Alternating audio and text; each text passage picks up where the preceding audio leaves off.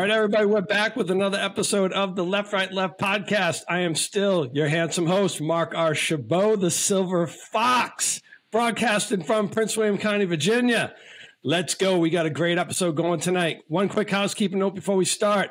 We got some exciting developments on the sponsorship side. I can't unleash that quite yet because I got to wait for this to come to fruition. But nevertheless, it sounds like we are going to have heavy sponsorship.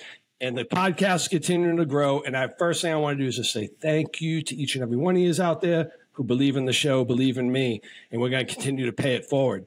Okay, that's my only note. So let's go. Tonight's guest.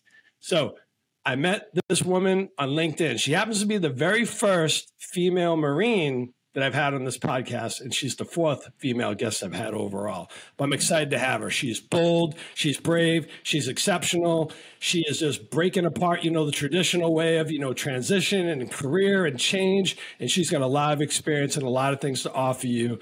And we're going to pay it forward with this episode. Without further ado, welcome my friend, who I happened to serve with at Quantico and didn't know it until we did a warm-up, Talia Bastien Rhea. Welcome to the show, my friend. Thanks, Mark. It's great to be here. And that was quite a hell of an introduction. So thanks so much. Hope I live up to the hype. Not too bad for a retired Star Sergeant. Not too bad at all, man. Normally we screw it up, right? I don't know about that, but it sounded great. Cool. Thank you, Talia. I appreciate it. All right, a little bit about, your background and where you're from and, your upbringing, all those good things. Yeah, all the things. Well, I am a Southern California girl, born and raised. I actually grew up around the Long Beach area in Southern California. Oldest of four kids. I have two younger brothers and a younger sister who's adopted from China. I was homeschooled growing up. So, did the distance learning thing before it was cool. And, you had to worry about CPS being called on you in the 90s. But because I was, yeah, right.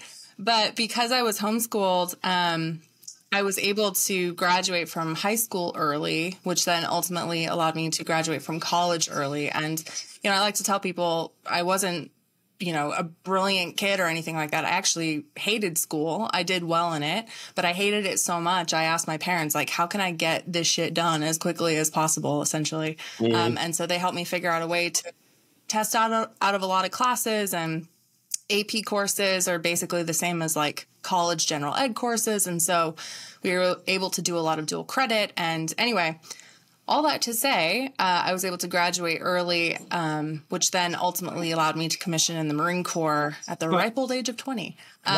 Why would you? Yeah, so it's like the interjection question for this is you're homeschooled, you got good family and everything. You're obviously pretty dang smart to graduate from college early, all those good things.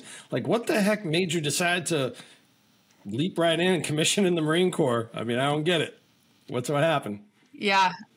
No, it's interesting. And I'm going to show my age here, but I was really young when 9/11 happened. I was 7, and It left a really indelible impression on me. I remember, it happened on a Tuesday, and my family and I went to church the next day, and I remember it was packed. And I just remember there were adults crying and full grown men just prostrate on the floor sobbing. Yeah. And, in my 7-year-old brain, I felt powerless to do anything. And I knew that there were good guys and there were bad guys, and the good guys took a hit, and I wanted to be a part of getting back at the bad guys. That's how my 7-year-old brain kind of conceptualized everything. Sure. And I just kind of tucked it away and never really thought about it again. I was also super competitive growing up. I was in sports, I was in soccer, I was a swimmer, and I always had an athletic bend. And for whatever reason, I think those two things combined just really drew me toward the Marine Corps. I never considered any other branch. When I thought about military service, it was always the Marine Corps. And I remember telling my mom when I was 13 or 14, I want to know if I could do Marine Corps boot camp. And she's like, why?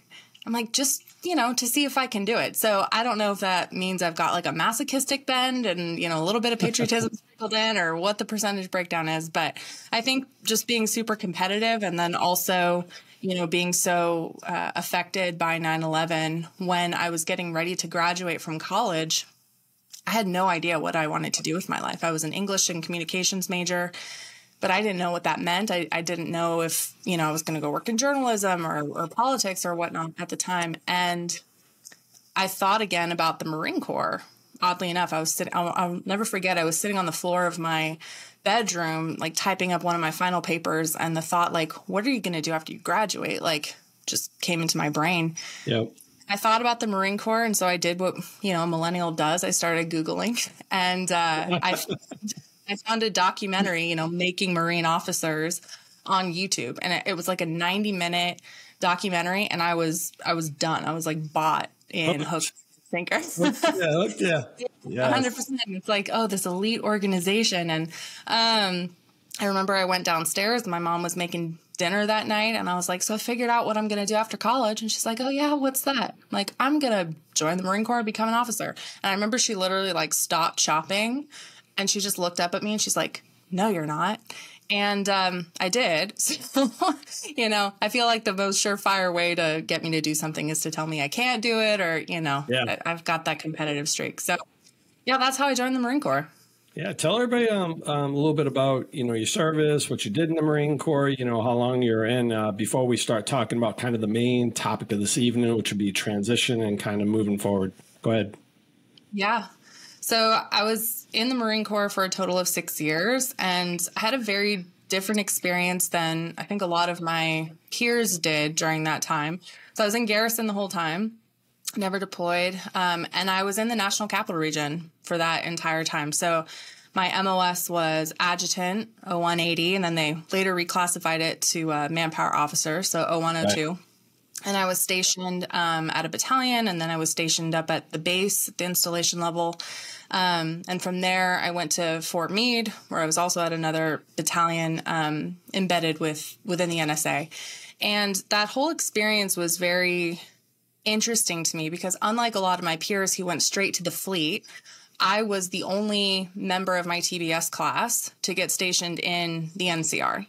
And so, whereas a lot of my peers were dealing with, company grade, dealing with captains and majors, I was dealing with lieutenant colonels, general officers. And so the perspective of leadership that I got as a young Marine officer very early on in my career was much more senior. And then, of course, being in the National Capital Region, there's SESs and there's dignitaries and, all these municipalities that are just around all the time. So the flavor of leadership that I got was very different than I think a lot of my peers were exposed to, the proximity that I had. And it did a lot to hone and shape my overall leadership philosophy just from a very, very young age, such that by the time I got out at 26, I felt like I already had like this whole career and all of this leadership exposure by proxy just because I had the opportunity to work with so many senior officers. Yeah. No, that was my career. That's good. Like rubbing elbows, with more senior people, you get, more in depth and more depth to each topic that you talk about and the affairs that are going on around you. Just it builds like a lot of maturity in you. So I agree. I totally agree with you on that one. Talia and I. Yeah, I think you just see things at a higher level. Yeah. Exactly. And, Talia and I wore this for you tonight, Talia. That's my McCaff Quantico shirt for you. That's the logo to refresh your memory, and burn your brain a little bit. Like, oh, poor McCaff. But we served together. She was Marine Corps base Quantico adjutant when I was the Star Sergeant over at the air station on Quantico, and she did a great job supporting us. So appreciate you, Talia, for doing that. Taking care of my people, too. Thanks. I tried. Yeah, you did. You did a good job. All right, man. So you got your DD-214 in hand, and it is time to go. And that right there is a frightening experience for itself. So the first thing I want to do is kind of touch a little bit upon the topic that a lot of people don't really want to talk about. And I think you and I can have a good conversation about it. A lot of times the transition, you hear, the grass is so green on the other side. Everything's so wonderful. You're going to make all this money and, your life is going to improve, so much. And I think that's kind of the check in the box thing to do. Us as Marines are pretty macho, little ego on us, and we never want to admit, that times are tough. Never. Every day is a great day, beautiful day, everything. Right. The reality is that when you get out, even after 6 years or you retire like I did, there's a lot of feelings and a lot of emotions. There's withdrawals, there's like depression, and it can get really, really bad. I'm not saying that's the case for you, but I'm just sort of being open about it rather than just saying every day is great. So tell everybody a little bit about kind of your transition out to the National Capital Region area and sort of the emotions you were feeling. Yeah. Well, in full transparency, I went into the Marine Corps knowing that it was going to be a short-term gig. I had originally planned for 4 years. I ended up staying for 6 because I ended up getting my master's degree and doing a service extension, so I didn't have to, pay tuition and all the things. When I was getting out, I was definitely terrified. And it's interesting. There's so many emotions that go through you during the transition process. I literally thought I was going to be homeless and live in my car. I remember my car had been totaled only a few months prior to my transition. Thank you, Maryland drivers. But my car had been totaled. And one of the considerations that I took with me to the dealership was, can I afford this car payment on like a waitress's salary? And that's kind of where my mindset was. I had been a waitress before in high school, college kind of a thing. And I was like, I know I can do that. I can probably get a job as a waitress. But that just goes to show you where my mindset was at as, a college graduate with a master's degree, a TSSCI clearance, 6 years in the Marine Corps as an officer, like a really good resume. I had all the things going for me. And yet internally there was this doubt, like, am I going to be okay? Yeah. So transitioning service members, I totally understand to a degree. Obviously I wasn't in like for 20 plus years the way that you were, but even after 6 years, I can completely understand how scary it is when you're faced with like this whole new world that has continued moving on without you. And here you are like trying to catch up and fit in and acclimate and all the things. It's a really scary experience. Yeah. It can be for sure. Yeah, it's an interesting experience. And again, I think it's just a matter of you're in the club. You are in the club and you have ride or dies that are left and the right of you at all times. And just there's always somebody to lean on. There's always a mission, in front of you. And then when you get out or you retire, it sort of just goes dark and blank. And sometimes it just takes a little while to define. And what a perfect lead in this is for the next thing we'll talk about. You just have to find that passion, that purpose for the next thing, because you ain't going back in the Marine Corps anymore and you're not going back in the military. You just have to go find it and you have to get after it. So for you, that took a little bit of time like it does for most of us. And you started out as a contractor and again, not to put your business out there, but just Talia was making really good money, doing a really good job up here in the NCR. And just something was missing. Can you walk everybody a little bit through that? Yeah, absolutely. So as you alluded to, I did what everyone does getting out of the military in the National Capital Region. I found a government contracting job and I ended up doing a job that was pretty much exactly what I was doing on active duty, just in a civilian capacity and getting paid way more money to do it. Right. Sure. And so with the performance mindset that I brought in, from the Marine Corps into the civilian world, I checked all the boxes, right? It's like make 6 figures, check, live in a really nice apartment, check. I was single at the time. So like I had all the freedom, check, it's just, I had all the things going for me, leadership position, title, access, check, check, check, check, check. And that worked. I want to reiterate that worked until it didn't. And everyone has a different point where it stops working. For me, that was about 2 years in. And this seems to be like a recurring theme that I hear amongst a lot of transitioning service members. We're taught that the military transition occurs in 3 phases, right? Like pre-transition, mid, and then post. There's a 4th phase that no one talks about, and I call that the identity crisis, right? So 2 years in, I start feeling really frustrated, really numb, really functionally depressed, quite honestly, where, it would take me an hour to write a 5-minute email. Everything was dumb. Everything was stupid. And it made no sense because on paper, I had everything going for me. I worked from home. I had an amazing team. I worked for a great company. I was making stupid money. Like there was no reason on paper why I should have been as frustrated and as depressed as I was. But I was, and I couldn't deny it anymore. And it's interesting because like the more I resisted it, the worse it got. So I got to this point where I was like, I can't keep doing this. And it's interesting because I felt really trapped because I was already doing the job that I was qualified for. I already had the dream job that everyone would have killed to have. So where do you go from there? Right? Like, do you leave the security of what you know to risk it at a different company? Okay, maybe you make like 5, 10, 15 grand more. Is it worth it for the unknown? What if you walk into a toxic leadership or work culture, right? So I felt really trapped because there was no way out. I was already doing the thing that I was qualified and conditioned to do. Sure. And so I had to really get honest with myself kind of for the first time in my life to be like, what do I want?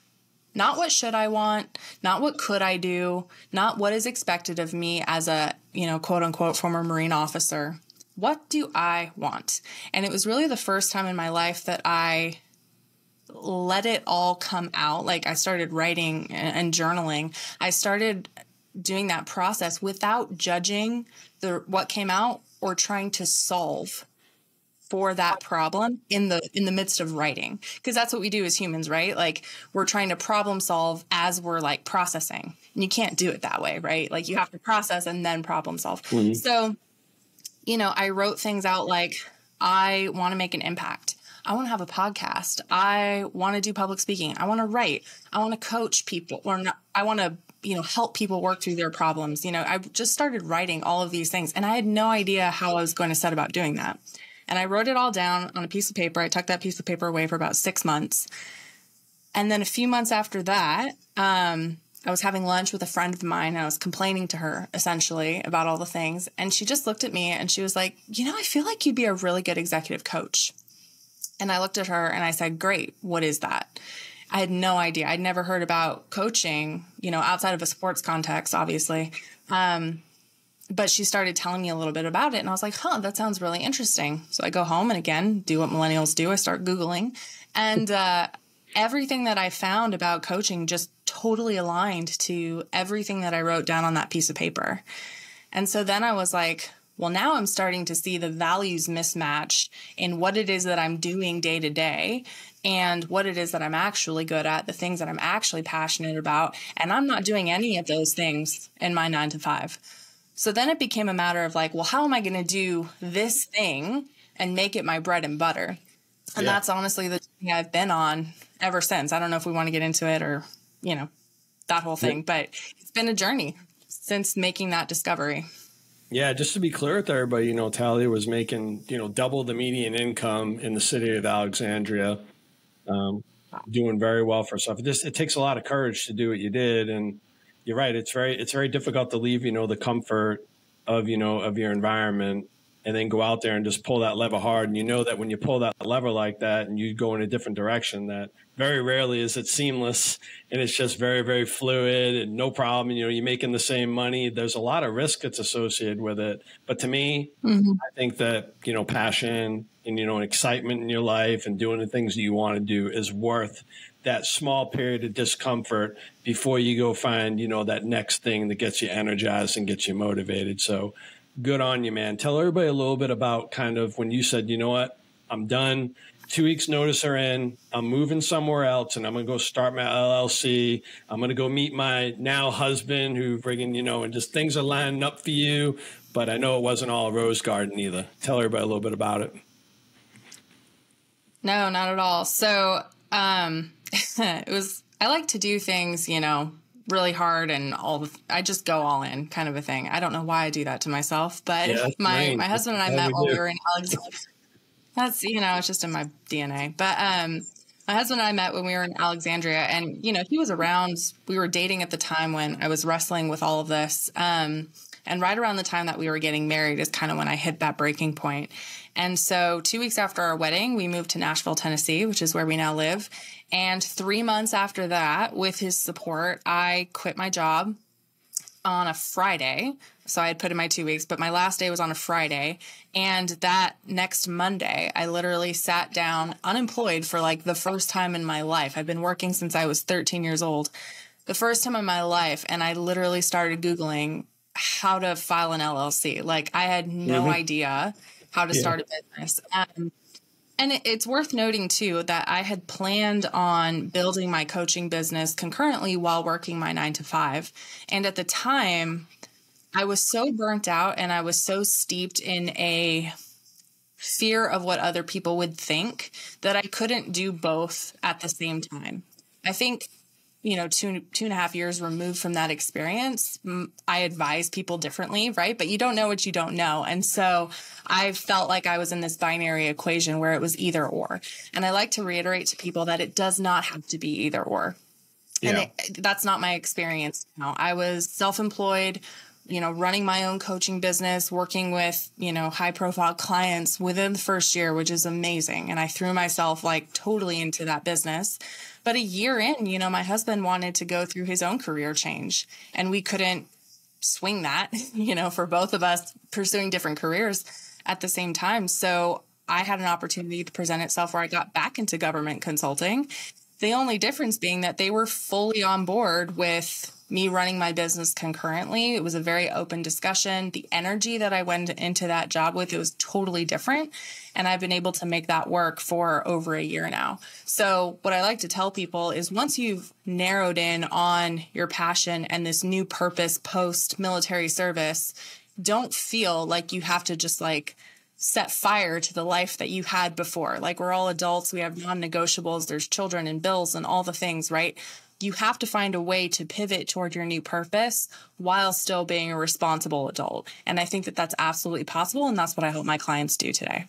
Yeah, I tell you, like it's all resonating like really, really well with me. And it's all things I think that a lot of us, you know, we just have a hard time, we struggle with. It's just, I say that sometimes that the Marine Corps and DOD just has a way of sort of saying like, these are the things that you need to do.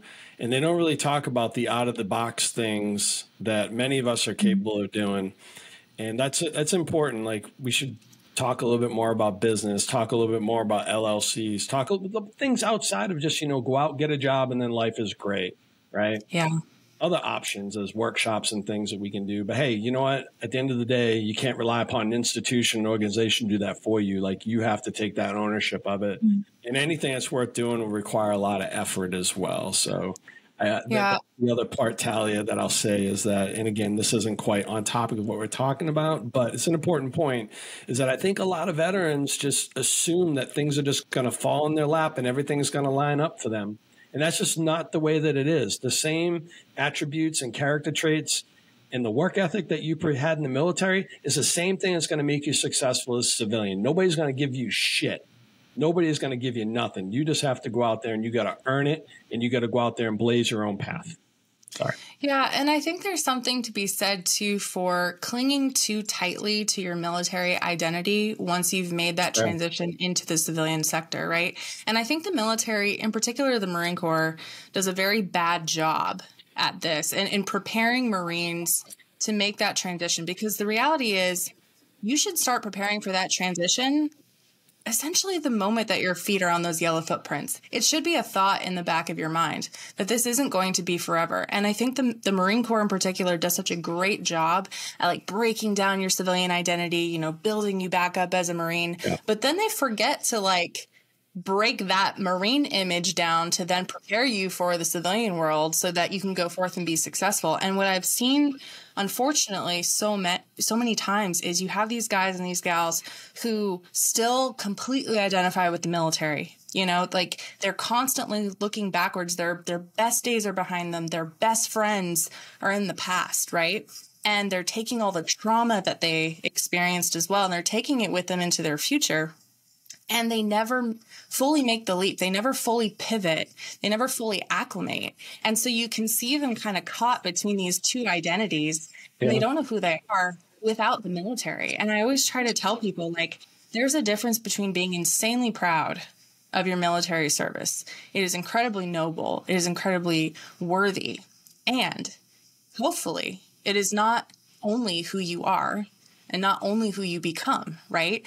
there's duality there. And I don't think the military does a great job of preparing people to make that leap. So you see this in veterans who get out and start applying to jobs, right? And their resume is just inundated with military jargon, right? Yeah. No one understands what they're saying. They comport themselves like the Marine officer, or, the Marine enlisted.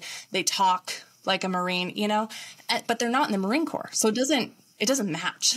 And people are confused by it. And I think if we're being honest, deep down, they're confused by it too. And so that really breaks my heart as well. And it's something that I try to work with my clients a lot of the time with is, who are you? Who is Mark without the Marine Corps? Who is Joe? Who is Jan without the military? Because that person is worthy too. And they didn't go away just because you were wearing a uniform, right? So that's not a popular message, but I think it contributes to a lot of the mental health crises that we see in our veterans after they transition as well. Yeah, because the Marine Corps, again, forgive my viewers, we're just talking because we're both Marines. The Marine Corps becomes, who we are, becomes our identity. It becomes, the thing that we do every day. And a lot of times we just forget who we are and the things that we're passionate about, and also what other skills that we're good at. So those are great talking points, Talia. You're a life coach. Coach of all trades, that's what you're doing now currently. So I just wanted to challenge you a little bit on this, not in a way, not challenge you like in a way of disagreement, but challenge you in a way to what other people think about life coaches. So for instance, many of my friends, why would I invest money, into a life coach? Because I can Google it. I can read a book. I've done this in this career field for this long. There's all these reasons on why they just wouldn't take a step, to talking to someone, like you. Why would you tell them it's a good idea, to have a life coach? Yeah. Well, the first thing I would say, and I do say this to people, is clearly if we're having a conversation, right? If we're having a call, there's something in your life that isn't working quite the way you hoped it would, right? And so the way that you're doing things, the way that you're thinking about it, the problem, right, is not working for you, because then you wouldn't be having a conversation with me, right? So the first challenging question I would ask is, how's that working out for you? And be really honest with your answer. The second thing I would say is you can't see your own blind spots. That's why they're called blind spots, right? We like to think that, oh, I'm very self-aware, I know my blind spots. You actually don't. And that's why they're blind, right? And I think that if we want to be healthy, holistic, humble human beings, we actually have to invite in external accountability and external structure and an external viewpoint to help us become who we were meant to be. You see these people, the top of their game, no matter what industry they're in, business, singers, performers, athletes, they all have coaches, right? Yeah. We all need someone who will hold up a mirror for us and reflect back to us the things that we're not even aware that we're saying, right? Most of my job, people think that being a coach means that you tell people what to do or you give them advice. And I never give my clients advice. We're actually biologically hardwired not to accept advice from other people. It has to come from within ourselves. So my job as a coach is to hold space, to have a judgment-free zone, and then really just to ask questions, to hold up that mirror and be like, this is what I heard you say. Is that what you actually mean? And most of the time, I'm hearing between the lines. I'm hearing the things that people aren't saying, the things that we dance around, the things we try to minimize, justify, rationalize, explain away for why something feels painful. Yeah. And so my job as a coach is to bring that to your awareness, because the more awareness you have, the more choices are available to you. And it's not my job to tell you what choice to make. That's your job. You're the subject matter expert in your experience. My job is to make sure that you're informed and that you have options. And so anyone who thinks that they don't need a coach, I would just challenge and say, how's that working out for you? And how do you know you don't need a coach? Because if you haven't worked with one, how do you know that you're living out to your full potential? Yeah. And then, to get to the next level, like you said, a lot of people out there that are really, really successful and, they made it, to the top of their industry or the top of their profession. They need people in their life that doesn't just tell them how wonderful they are. And a group of friends, just says, hey, everything's good. Don't worry about it. You got to have like accountability, like you said. That's such an important word. And I feel like if you have a good life coach, that they will hold you accountable and they will challenge, your biases as well and kind of your habits. And a lot of times we got toxic behaviors that we can't see, just like you said. I mean, that's really, really important. So I'm a believer in it. I love it when somebody tells me like, hey, Mark, you're off target. Like I value that. Not everybody does, but I do. Like, I like that shit. Well, I mean, people who don't value it aren't talking to me. So, right. It works out. Right. I just wanted to tell everybody also that Talia is, she's a big LinkedIn on the social media. Again, Talia Bastien Rhea, Rhea, and you'll see her information here titled on the screen. But I tell you, man, for out there, she posts things a couple times a week. They're very profound. They're very real.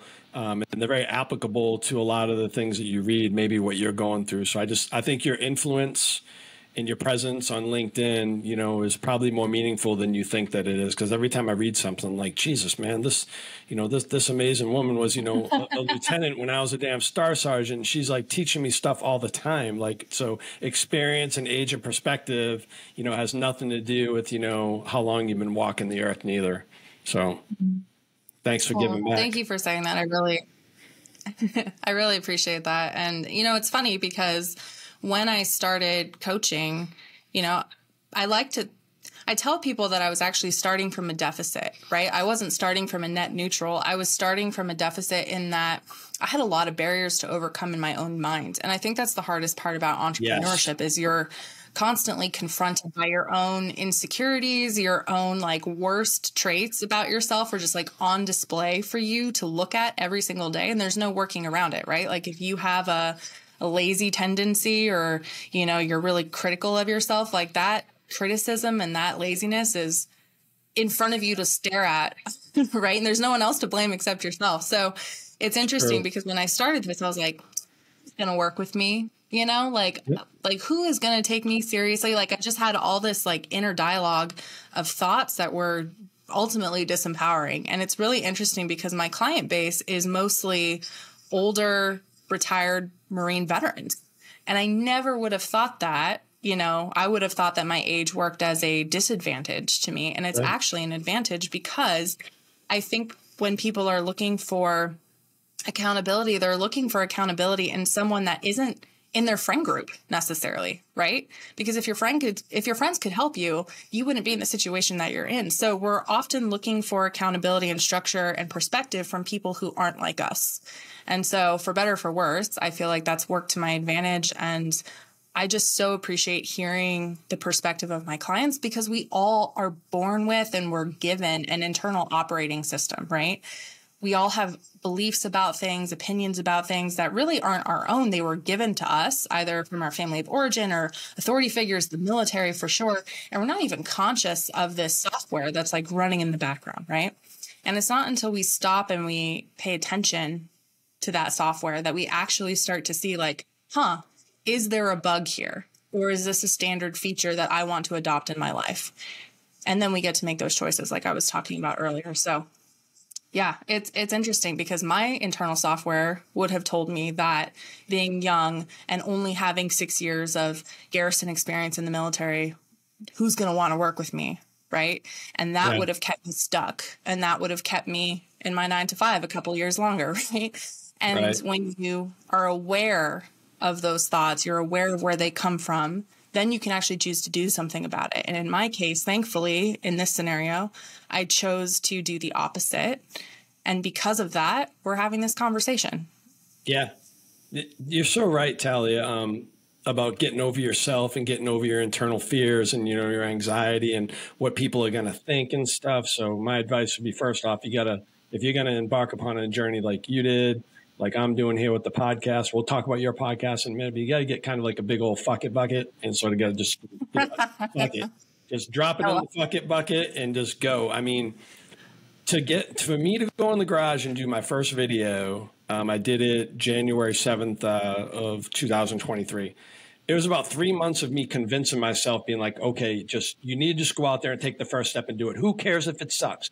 Publish the damn thing on YouTube and see what friggin' happens. You're probably going to be better at it than you think too, and all that shit. And I just said, big old fuck it. I'm doing it. Boom, hit friggin' record. First episode I did, the audio sucked. Fuck it. Make the next one better, right? Mm-hmm. Next person that comes on, wearing hats, friggin' faces, all shit. Drop it in the fuck it bucket and friggin' grow and get better. So I appreciate you doing that for your clients, and I'll tell everybody that as somebody who served alongside you and has talked to you the last couple of weeks warming up to this episode, that I highly recommend Talia. If you're looking for some perspective and you're looking for somebody to help you grow, highly recommend her to assist you with that. Oh, thank you. All right, so getting ready to wrap up here.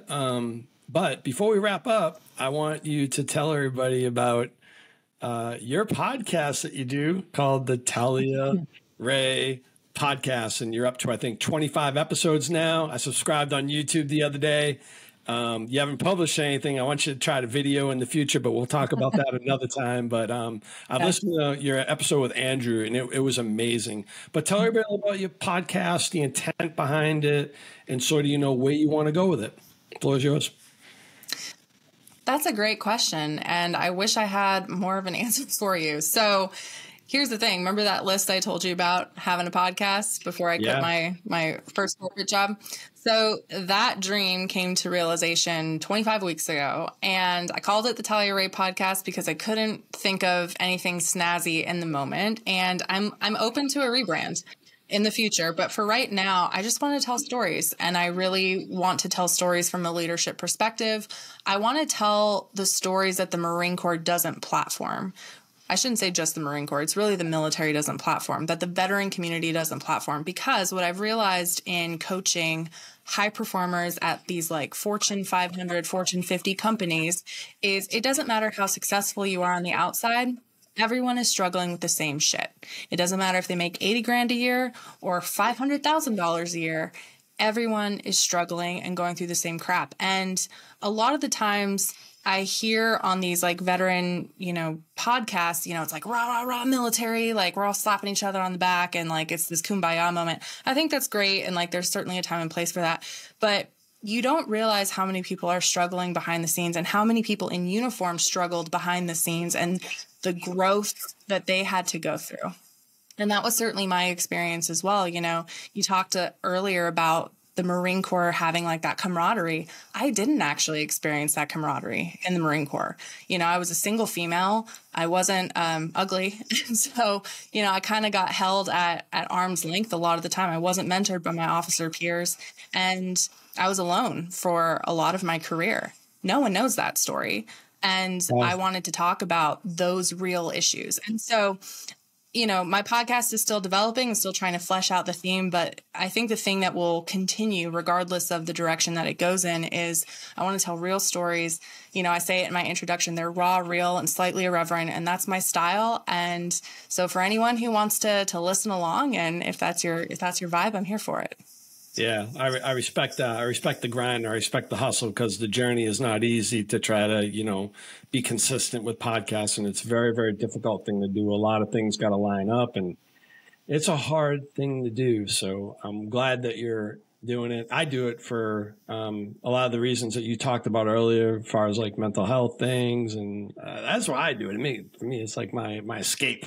So I enjoy it a lot, but it is no doubt a very, very difficult thing to do. But hey, you're doing it. So I really enjoyed the episode of you and Andrew. So that would be the one I'd recommend to everybody out there, that if you were going to listen to Talia's, drop that one with and I forgot the gentleman's last name, but his first name's Andrew. It's a pretty real discussion. And I like what you're doing out there in the space. Yeah. And the other thing, Talia, I'll say to you is that as you continue to grow it and you continue to put into it, everybody is evolving and everybody is making adjustments along the way. Unless your name is Joe Rogan or Sean Ryan, we're all back at the, at the whiteboard doing things, being like, trying to make it, better and refine and everything. And so, yeah, I like it. 100%. I mean, the journey. Yeah, Absolutely. So I always, with all my guests, before, I let you go get your free time, would be last minute save rounds, any, advice, shout outs, family, anything. Like, the floor is yours, as we wrap up here. Go ahead, my friend.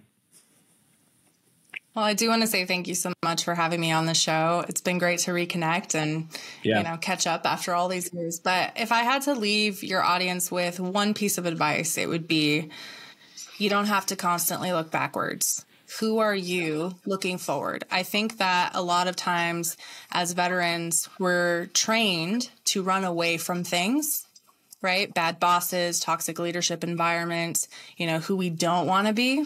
But we're not as clear on who or what we're running to.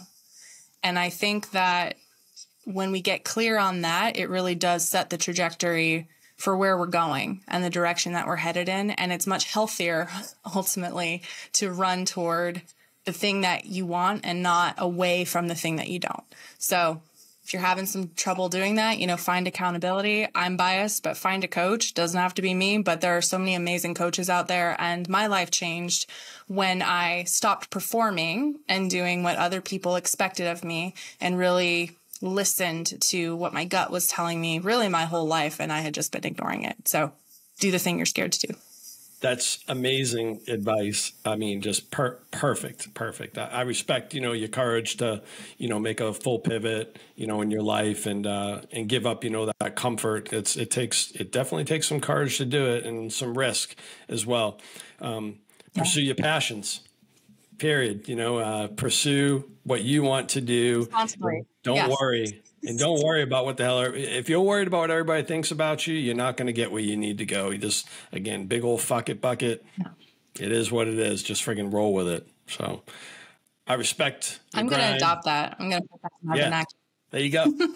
I respect your grind. I respect your hustle. And cannot thank you enough for spending, time with us this evening. Your journey has been exceptional. And again, I hope that the audience, hope you can take something, that Talia said, look within yourself, make your life just a little bit better. So truly appreciate you, Talia. Thanks for coming on. Thank you.